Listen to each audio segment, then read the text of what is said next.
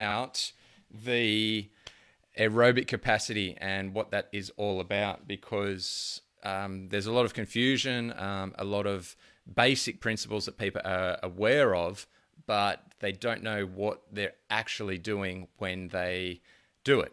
So let's say something like a base phase. So when you're building base, everyone's like, yeah, you just got to go long and slow, and that's what we've got to do, and people do that. But we're going to talk about the adaptation that happens and then how you progress that adaptation to benefit you. Particularly, we're talking to age groupers who are training for long distance triathlons. So anything, a half Ironman up to an Ironman, or even ultras, longer events like that, because that's where aerobic capacity, fat adaptation really come into its own, where it's really important that we minimize the stress by using more oxygen and more fat for fuel, and keep the stress levels low so that we're feeling strong towards the end of the race still. So Jamie's distracting me there by playing myself in the background, but she's telling me it's working, so that's good. So what we need to be thinking about is what's happening with something like that base building phase. I'm just going to look at some notes here. The base building phase is that aerobic adaptation. And what's happening when we do MAF? So a lot of people are aware of MAF principles, maximum aerobic function, developed by Dr. Phil Maffetone back in the late 70s. And he realized and trained Mark Allen using this method that if you build up your aerobic capacity, then your ability to perform over endurance events increases greatly. And the reasons that I'm going to go through here that they increase, how that performance increases, is through, get rid of these because I can't hear myself anyway. So what's happening? So aerobic means we're using a lot of oxygen, and technically pretty much everything that we do other than about like a 7-second sprint is aerobic, because we are using oxygen. It's just this ratio of, are we using more oxygen or are we using less oxygen? Less oxygen, you're using other pathways such as glucose dominant pathways, and less oxygen. So we know that things like lactate are produced as that ratio changes. So as we use less oxygen, oh good, we got a mate from Ireland, another one that can see and hear me. Thanks guys for letting me know. So that's one thing that's happening. We are building these capillaries. We are building the ability of our mitochondria to be more aerobic. So the capillaries are increasing in number and volume to take more oxygen out of the blood, and then the oxygen from the blood into the muscles, and then into the next lower level down, right down into the mitochondria. So then in the mitochondria, if there's more oxygen in there, they can use more fat for fuel. So this is a two-part answer where fat burning and oxygen usage go hand in hand. So staying at that lower level and building a base phase, we're increasing oxygen carrying capillaries, which you can do through VO2 max efforts and that sort of thing as well, which is why they are good and have their place, and people get results, and they're not something to never do. But then when it comes to the fat burning aspect of this, though, the other side of the coin, what needs to be done is optimize the mitochondria where the energy are made for burning fat. So to do that, we need to stay in a very aerobic state.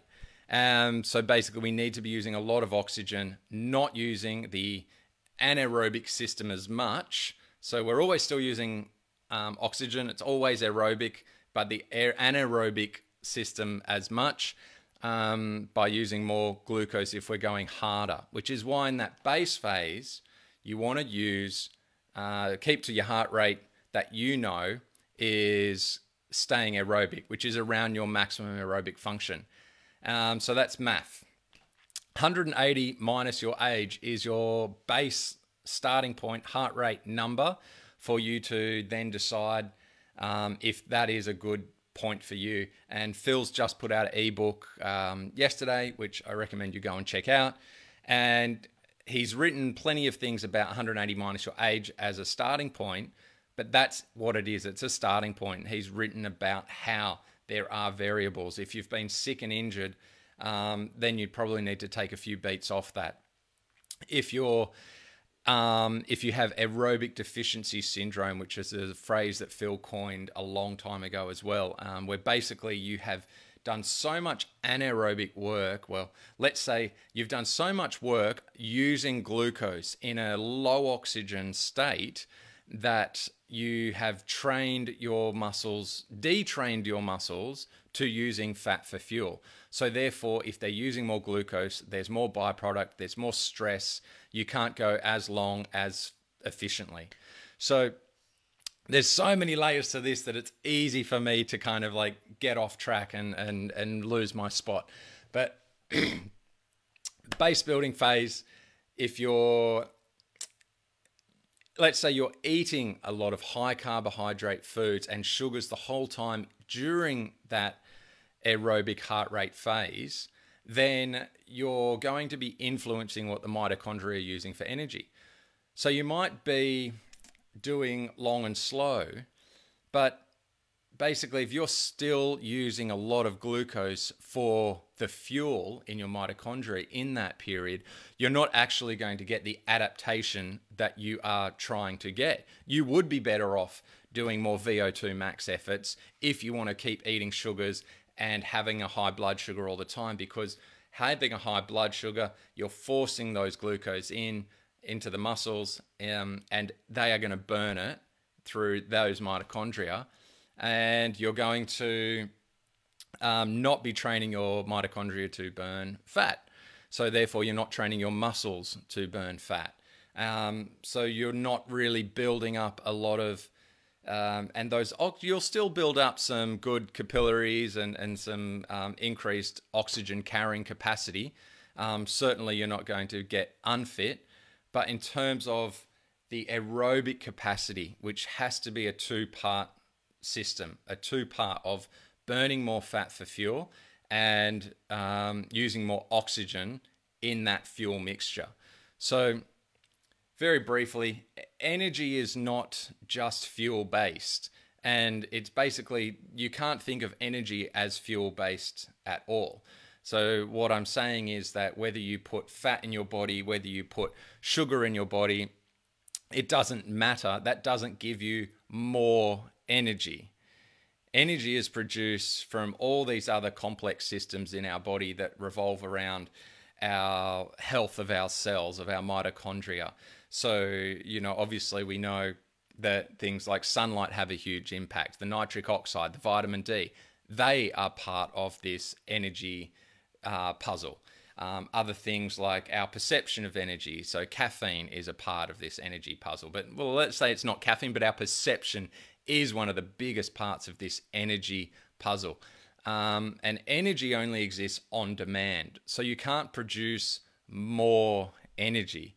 You can feel like you have more energy, but that's exactly it. It is a feeling, therefore it is a perception of having more energy. And it, therefore, you know, it's your perception that then means you will move faster, do more, and that is what then creates more energy. So you can't eat more and have more energy. It's all just the perception of energy. So back to what's going on with using fat for fuel. Obviously, you're never going to run out of fat for fuel. So you can go, you know, days and days and days, and your energy levels will not actually get low in terms of a fuel availability. So your energy levels will get low because of other hormonal reactions and the oxidative stress that builds up in your muscles and a few other things like that. And I'll try to get to what's going on there a bit later with oxidative stress and how that slows you down. But back to MAF, 180 minus your age. So let's say you do this for 6 months. And a lot of people then say, okay, I've hit this for 6 months and my MAF pace has improved. So 180 minus my age, I've stayed at that heart rate and my pace has improved, but now I'm plateauing. And that's fantastic. It's great. You've gotten your body healthy.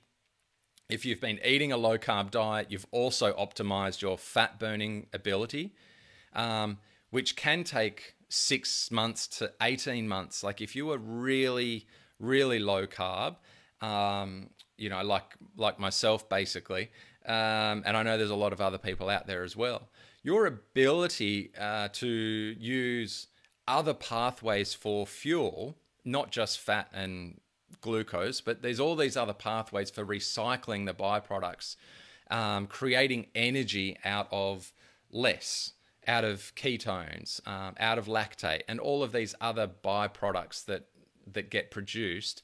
You get better and better and better at using these for energy. So there's many fuel sources in our body, and you get better and better at them over time. But let's say you've done everything right. You've eaten a low carb diet and you've trained just aerobically for 6 months. But for the last 2 months, your pace has plateaued. Let's say it's on the run, and let's assume it's not related to technique, because often that is a really big factor of plateau technique. Let's say it's not related to technique. Let's say it's not related to your perception of your own ability. Let's say it's not related to an underlying health issue. Let's say you are perfect health. Your mitochondria can produce energy perfectly. You feel great all day, every day. Everything's going good. So it is only related to you've hit this level where you can't actually go faster at that heart rate. And normally, let's say that would be quite a good pace. Let's say that you're running so fast at your MAF heart rate that it's actually difficult for you to hold that for an extended period of time. So what's happened at that point is that your MAF, your maximum aerobic function, is no longer 180 minus your age, because that is just an equation for a start, a base number of what's going on. So what we want to do is actually increase the MAF number that you would be targeting, because your maximum aerobic function has increased. Your ability to still be burning fat and still be getting a lot of oxygen into your cells, in your muscles, at a higher intensity has increased. You've built up enough capillaries, you've increased the number of mitochondria, you've increased the ability to produce energy from less, you have gotten stronger, you've gotten fitter, so your ability to breathe has increased. You're wasting less energy by just purely breathing in itself. So all of these things have improved. So you need to then set a MAF pace which is potentially higher than that. And it's not to say, well, now you'll go out and run at a even faster pace that you can't hold for an extended period. What it would be is that you would not need to be scared of going over your MAF heart rate, your 180 minus your age base starting point heart rate. You don't need to be scared of going over it. And I've got clients that are, basically eating an almost zero carb diet, and they feel the best they've felt in their whole life. And they're 50 years old. A couple of them are 50 years old. Aches and pains, weight loss, all of these things improved when they basically did go zero carb and really cleaned up their diet.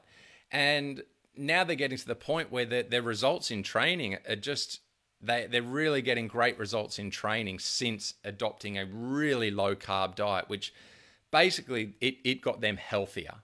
So I'm not going to say it was the zero carbs that helped. It was more the change in what they were eating per se that helped them reduce inflammation, which then improved their ability to produce energy, for their muscles to adapt and to recover.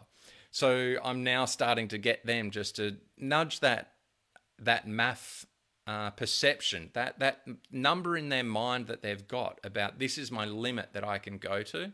I now have to say, oh no, it's okay to go a bit above that. You're going to still be using a lot of oxygen. You'll still be going to using predominantly fat for fuel. You're not going to be producing so much oxidative stress that, recovery is an issue. And that's one factor that you can look at when you want to see where my MAF is at. How is your recovery? So as you go harder, if you think that, oh, I want to test if my MAF heart rate is actually above this. And for a lot of people, they want to test it on the run generally, because if you've got an aerobic deficiency, then your running pace is almost basically a walking pace at your 180 minus your age starting point for a lot of people. And that is because you're aerobically deficient. And we've just had one client come across to us who all her training has been done with a heart rate of about 170. And she is, I think, close to 40 years old. So let's just say that. And her MAF, starting her aerobic capacity, should be around 140. She should be able to do like a comfortable effort of pace at a 140 heart rate. But no, like basically out the door, a minute into a jog, and her heart rate's already past a 140. And so she has to be walking to keep her heart rate below that.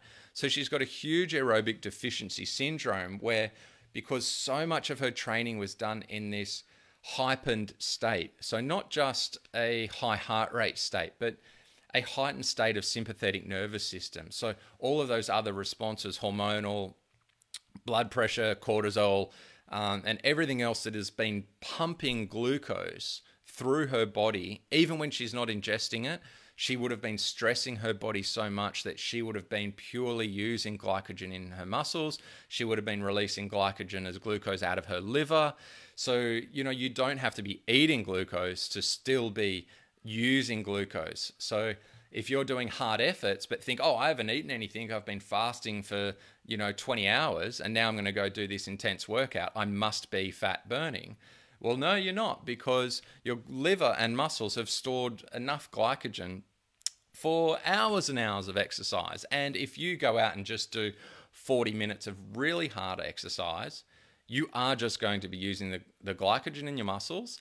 And then if you stress yourself in terms of your sympathetic nervous system, if you get your heart rate and response up that high that it is going to increase your cortisol, then you're going to release, the glycogen is going to release as glucose into your bloodstream straight out of your liver. So a hard effort, you'll use the glycogen stored in those muscles, the ones that you are using, but the liver will pump it into your bloodstream and it will go everywhere. So just think about that. It's quite an interesting fact that the glycogen is stored glucose, and glucose is what is available in your bloodstream, or when it's used as broken down to be used as energy in the mitochondria. So you've got stored glycogen, and then you've got the glucose as it's moving. So same thing, but they're just in different forms. So let's just say, so you, even if you fasted, you can still be training your body to be using more glucose than you want it to be.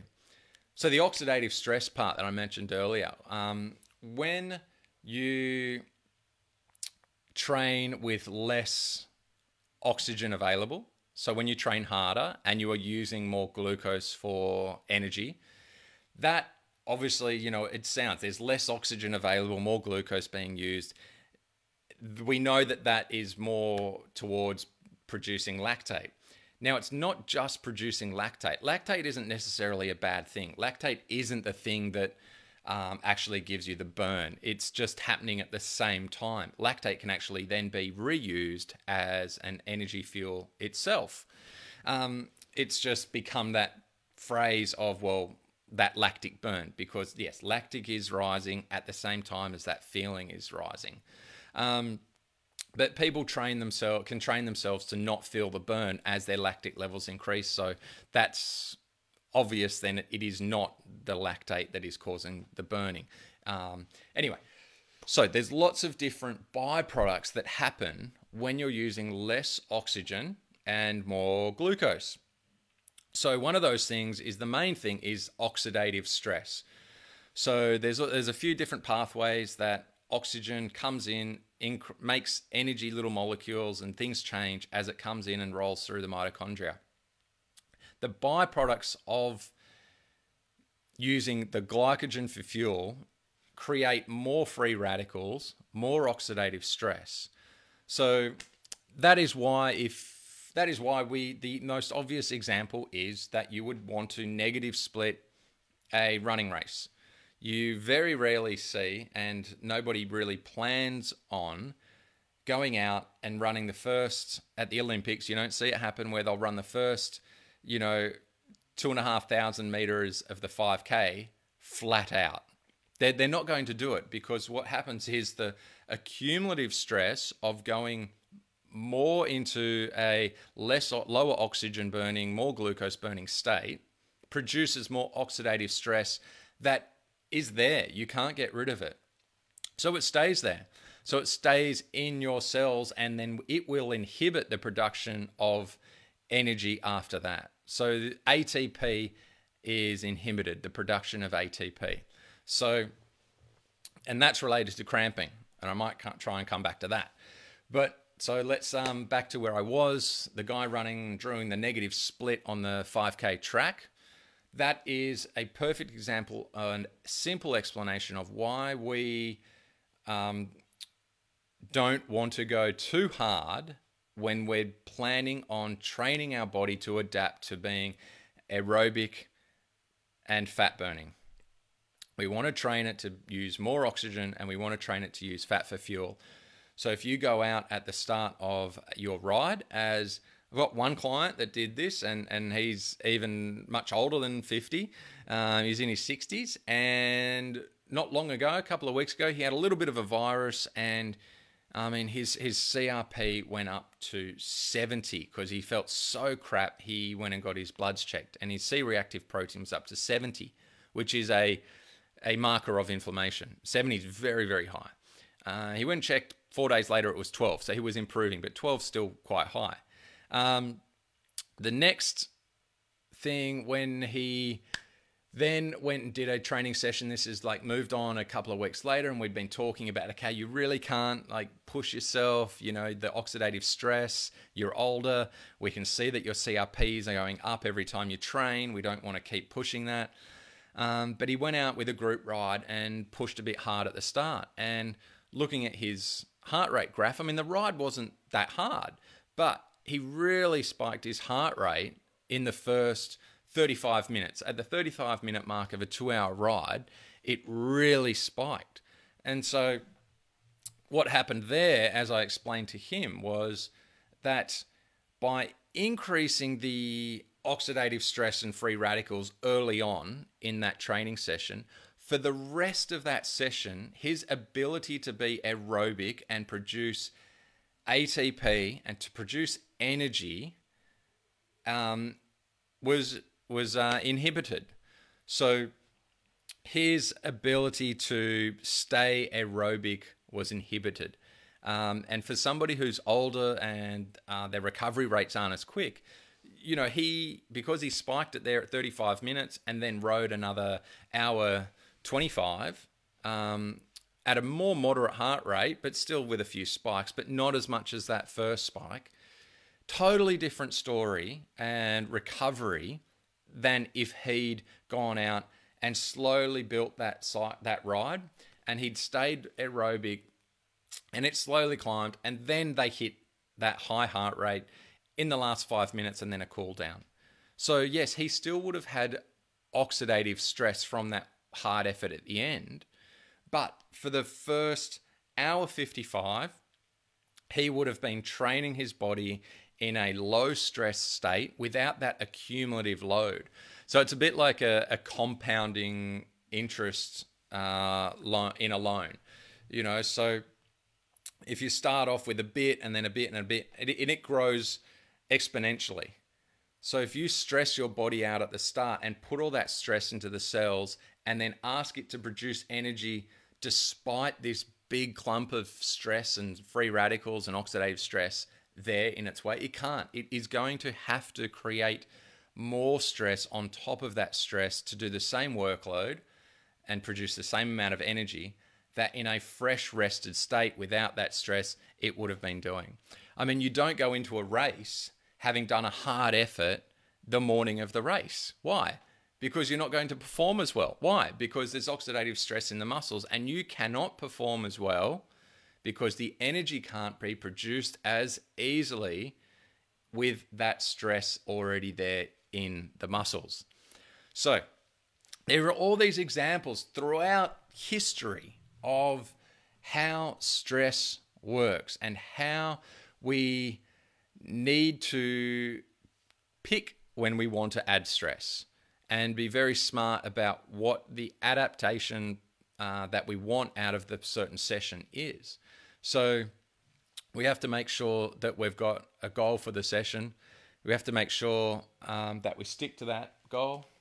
And I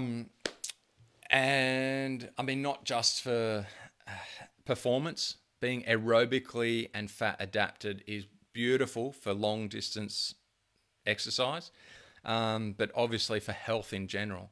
If you are more aerobically adapted, that means there's more oxygen carrying through your body. That means there's more oxygen getting through to the far reaches of your hands, your feet, everything like that. I mean, an example that we can all see is what happens to diabetics. So they are so unable to burn fat for fuel. They have an inability now to burn fat if they're type 2 diabetic, that they aren't carrying oxygen through their blood. And that is why, you know, they often need to have limbs amputated.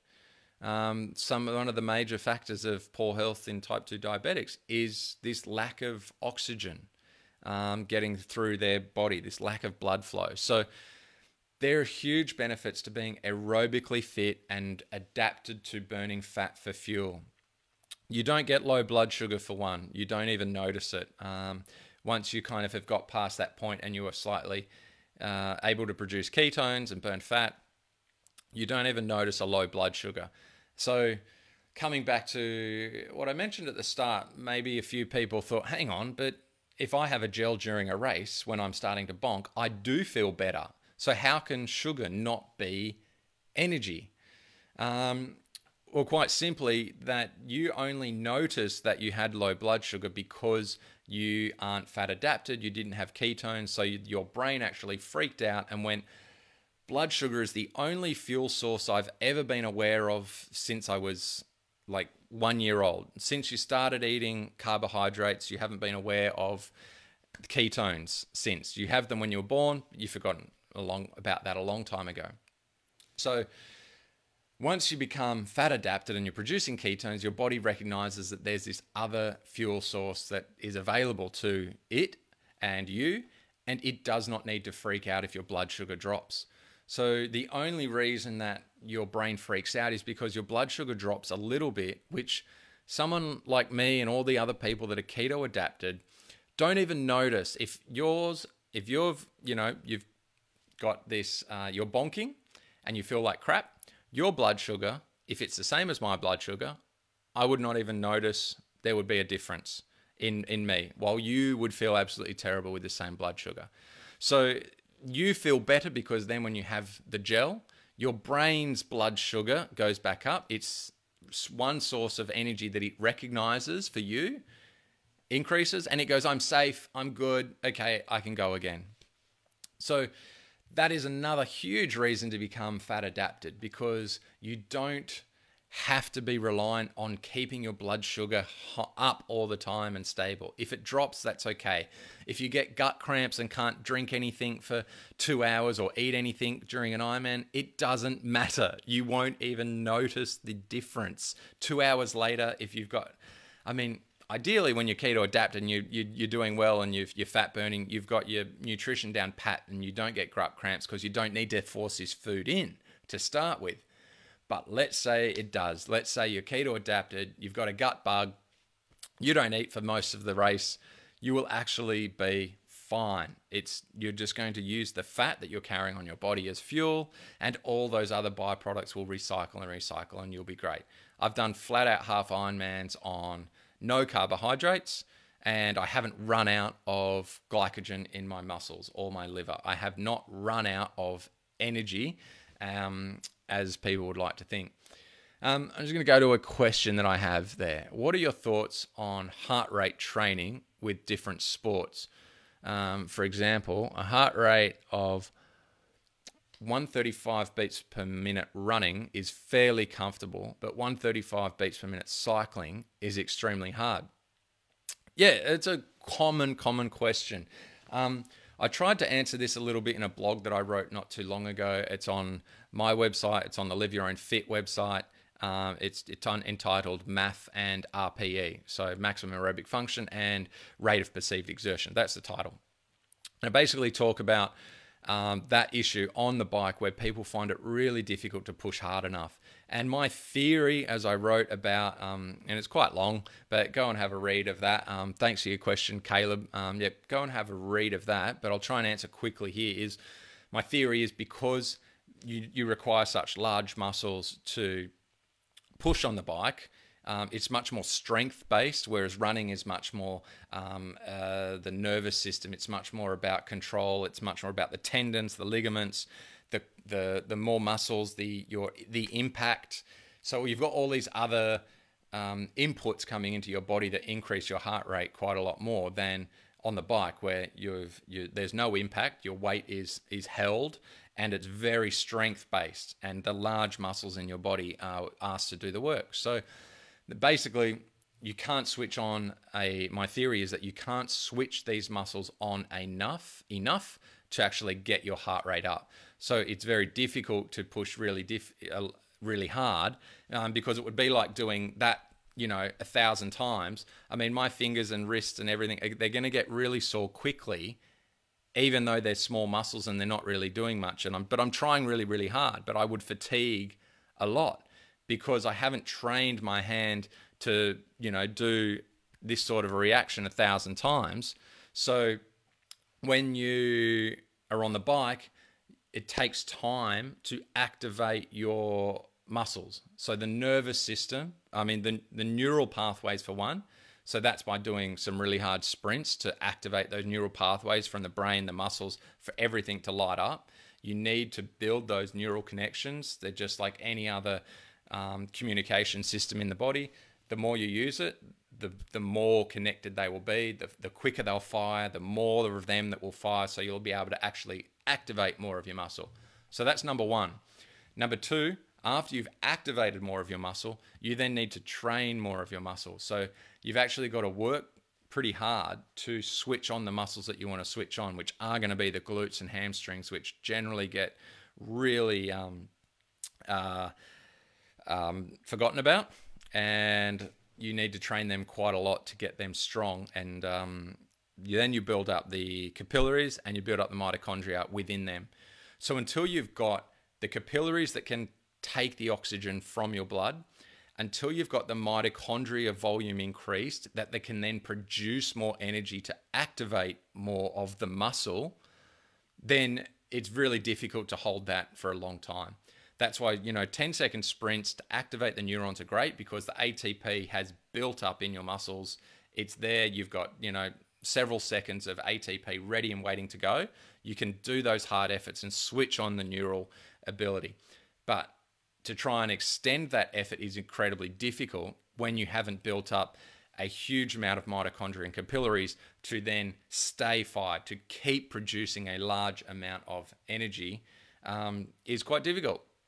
So basically, you don't have the factories in your muscles to produce energy that makes it demand a lot of oxygen and the heart to pump a lot of blood to those muscles. So basically you're using a small amount of your muscles, which was back to my hand sort of thing. You're using a small amount of muscles, and that is why it is quite an effort, a perceived effort, to get to work the legs that much, and to keep them going for a long time. So that's the 3 steps to getting feeling better. I'm just going to go to my documents here on my laptop and chat a bit more about some of the other factors that I wanted to cover about MAF and aerobic adaptation, and where do we go once we're adapting. I covered the aerobic deficiency syndrome briefly, which was, it's really interesting when you do see that in somebody as clear as we have recently with a new client that we've got. Really interesting to see how poor her aerobic capacity is, despite being quite a strong athlete. She can push some really good wattage on the bike, and yet to ask her to run at a 140 heart rate is walking pace, because she can't keep her heart rate down. So her sympathetic nervous system is overworked. Her oxidative stress systems are overworked. Her cells and her mitochondria have all been trained to be more anaerobic, and they're not fat adapted. They're not aerobic systems. She hasn't got the oxygen going in through there. So really, really fascinating how bad it can be. Now, a question from Paul. Thanks, Paul. Do you have carbs before high intensity training sessions? Absolutely not. It makes absolutely zero difference. I sort of mentioned this at the start, that putting fuel into your body does not change the energy at all. Putting a lot of carbohydrates into your system before training is likely to actually make you have a worse session, because if you have the carbohydrates before training, you're still going to get an insulin response from spiking your blood sugar. So you eat carbs, blood sugar goes up, insulin comes up to get the blood sugar back down, and then that can actually drop your blood sugar a bit past it, and you may actually feel a low blood sugar. If you're not fat adapted, you'll feel low blood sugar and not have as good a session. You're also increasing as I said, most sessions are still aerobic. So except for 7-second sprints, which obviously you don't even need any, that's stored ATP. You don't need any fuel to do a 7-second sprint. Anything else is aerobic. So to have carbohydrates before any other session, you are going to be increasing the amount of glycogen that you're burning instead of the aerobic level. So like I say, you're still using fat and you're still using oxygen even when you're doing a high intensity session. And what you eat beforehand can influence that to be burning more glycogen than you want it to be burning. So James come in with a question.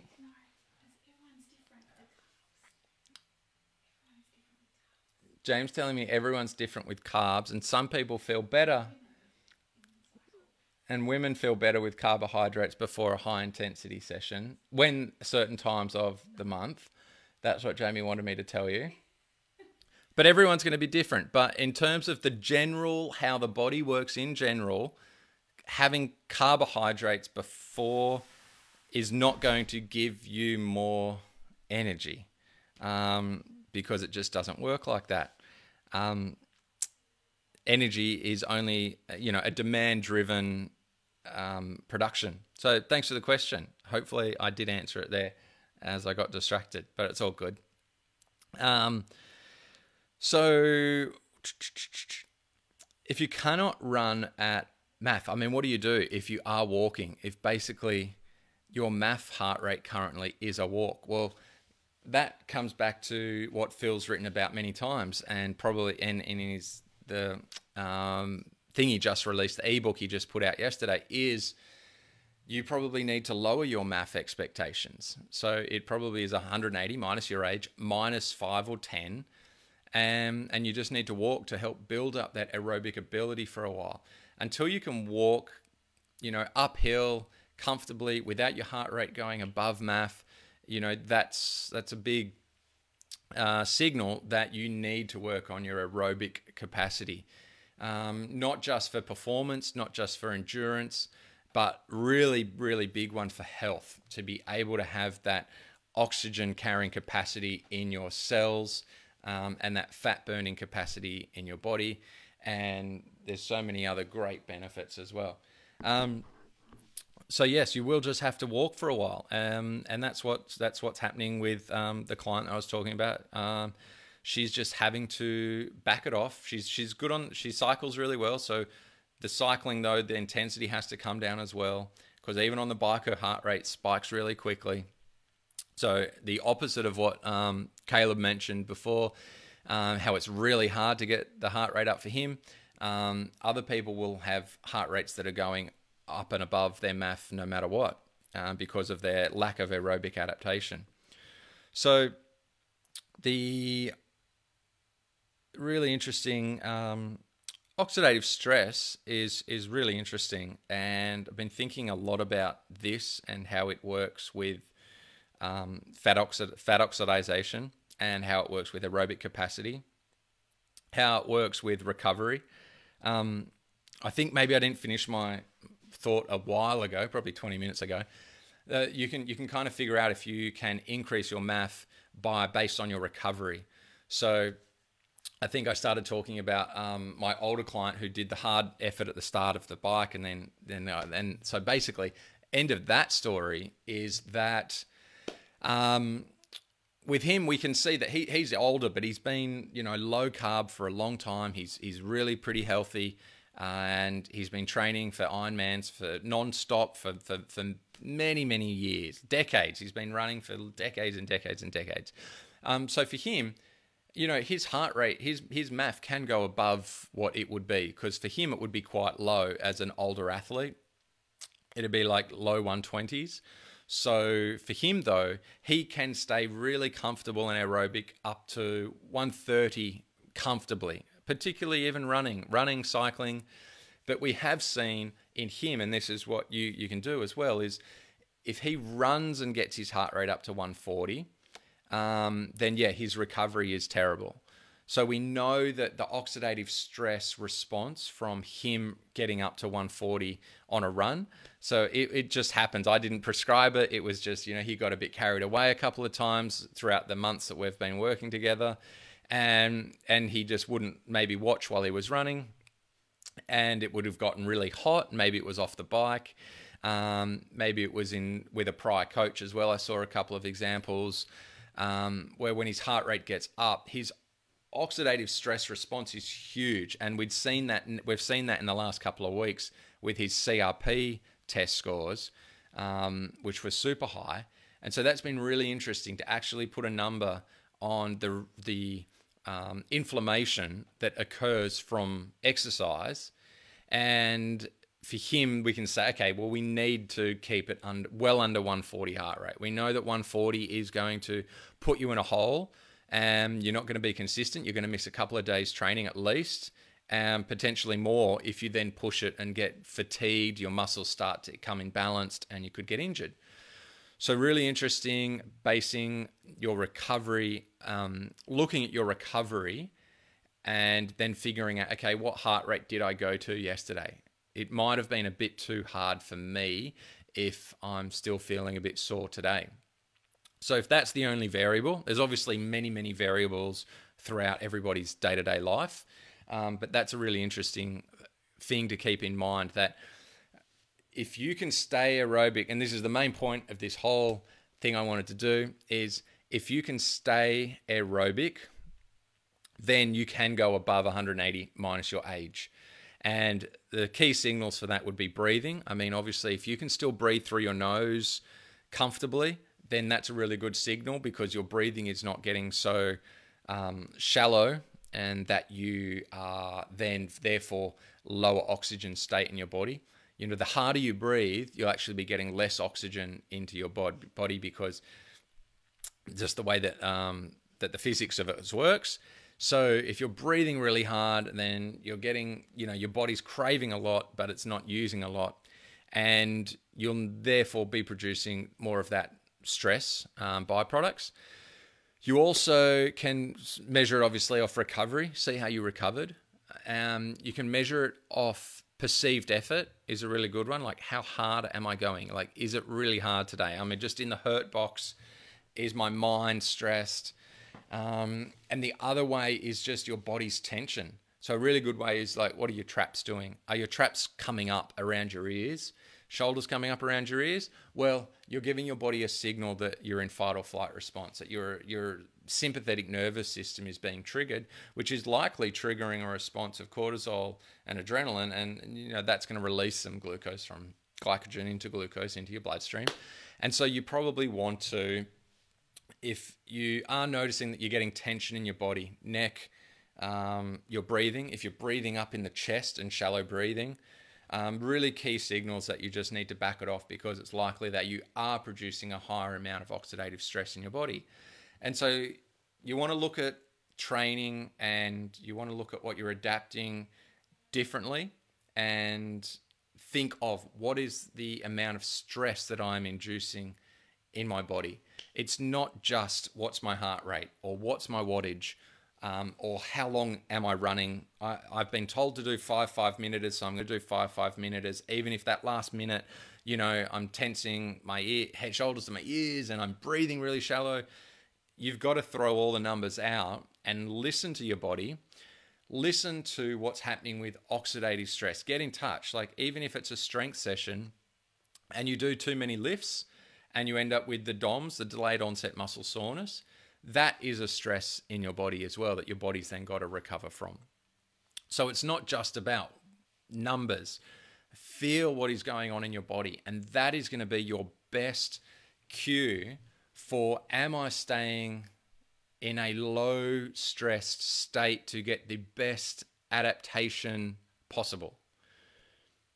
So obviously there are times when you want to stress your body, and you can certainly stress your body out by doing MAF heart rate, by like I say, it's MAF heart rate. It is maximum aerobic function. It is not 180 minus your age. That is a guide in, you know, brackets after the MAF bit. But the MAF bit, maximum aerobic function, is a moving object. It's a moving target. For some people, when they're sick, even day to day, if you wake up and you're not well, you are going to use less oxygen for energy. So you're going to be producing more of that oxidative stress, more free radicals. So if you go out and train when your breathing is really labored, you're coming down with some bug, then the accumulative stress that I mentioned earlier, that compounding stress, is going to be huge compared to the same session when you're healthy. So day to day, consider the oxidative stress that you're placing in your body, the accumulative stress that you are placing on your body, and that is how you can determine your maximum aerobic function. Got to thank Phil Maffetone again for the guidance that he'd given me years ago, and for the great articles that he still puts out. The ebook that he put out just yesterday, really looking forward to finishing my way through that. I'd love you all to go and read some of that article that I'd written about MAF and rate of perceived exertion on my website, or the Live Your Own Fit website. And while you're at the Live Your Own Fit website, check out some of our packages that we've got for helping to coach people with sports performance, but also, you know, we've got a great 12-week program which is more encompassing the holistic approach to health. So obviously sleep, breathing, mindset, exercise, and emotional stress, and the nervous system, and all of that sort of stuff. I've worked with a wide range of people, and it's really interesting working with all of these different sorts of people, from really great athletes that I'm coaching currently with training plans, and right through to clients that Jamie's had. And we put out a podcast just today that was around more around mindset, emotional health and well-being, and then how that helped her change her outcomes of what she was eating, how she felt about herself, her lifestyle, and just how she feels about herself. So that's really interesting as well. If you're interested in the lifestyle changes that we can help you with, that podcast came out today. All our other podcasts are going to be out. I'll try and put this onto a podcast if I can figure out how to do that. And I think that's about it for everyone out there. Thanks very much for joining in, and know that you can keep getting faster and you can keep staying aerobic. Just be aware of the adaptation that you are placing into your body. So if you keep putting in that those inputs of high oxygen state, low carbohydrate state, or high fat burning states, then you can really push the limits of where you're going. Mark Allen did it, and you can be sure that he wasn't racing at 180 minus his age, but he was still so aerobically efficient that at a higher heart rate, he was still in his MAF. He was still at maximum aerobic function for the whole race. And you don't have to be. I mean, the caveat here, I'm talking to age groupers, because professional athletes, they'll like poo-poo a bit of the low-carb stuff, but they're training so many hours a week and they live this day to day. Their recovery, they can recover because of all the other processes they've got, and naps and no stress and no work and all of that stuff. But they still become very aerobically adapted, even though they're eating a higher carb diet, because of the hours that they're training and the recovery that they can get in, and they can back up and train. It's a totally different story to everybody else who is wanting health, fitness, and performance out of themselves, as well as being able to still go to work, still spend time with the family, still feel good day to day. I mean, that is what improving your maximum aerobic function and becoming fat adapted is aiming to achieve, and can achieve quite easily. So yeah, thanks very much for joining in. I hope you've got some more questions after listening to this, and I'll get back to future questions in another episode. All right, thanks very much, guys. It's been really good chatting for 55 minutes. All right, have a good night. See you guys. Bye.